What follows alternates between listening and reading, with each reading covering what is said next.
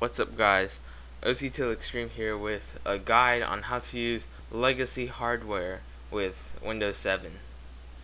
So on Windows 7 you have XP mode, which for this you should download and install first. And here's my XP virtual machine with some basic programs.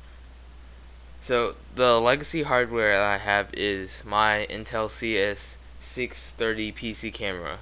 Yes, it's old, but it still works as a webcam because I really don't want to have to buy another one. And the webcam on the Mac, while it's good, I don't like using that for most of my work. So I need to use this webcam on this Windows 7 computer.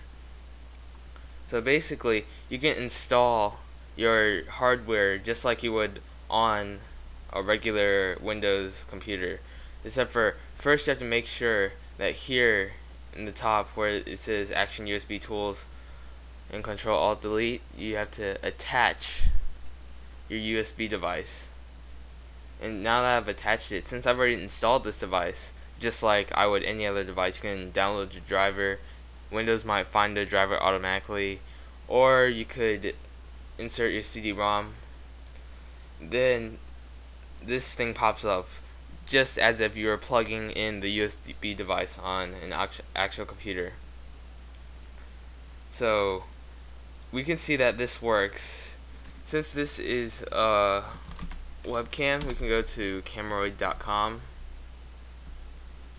Snap, which is basically photo booth online, allow the camera access, and hey, there I am.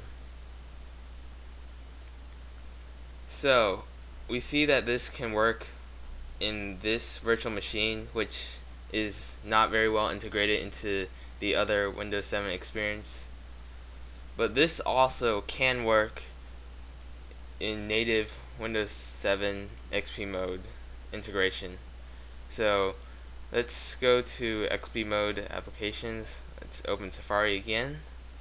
Let's close this virtual machine, and the program should open up. Here we go. Now this will fit in very well with your Windows 7 experience.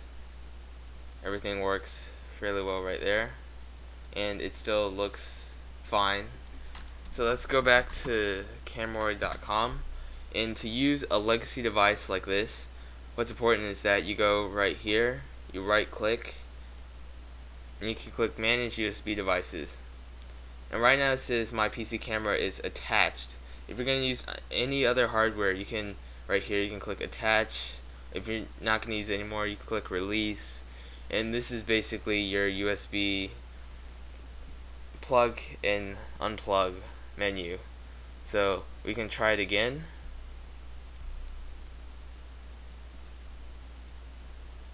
And look, there I am again. So if you have some type of hardware that you need to use on Windows 7 but only works on Windows XP, you can use it under XP mode. But there are a few limitations in that if you're installing something like a printer, you have to install the programs you're going to print with, like let's say Microsoft Word, onto XP virtual machine, because if you select here and if I go to my computer, there's no camera right here like there would be in XP mode.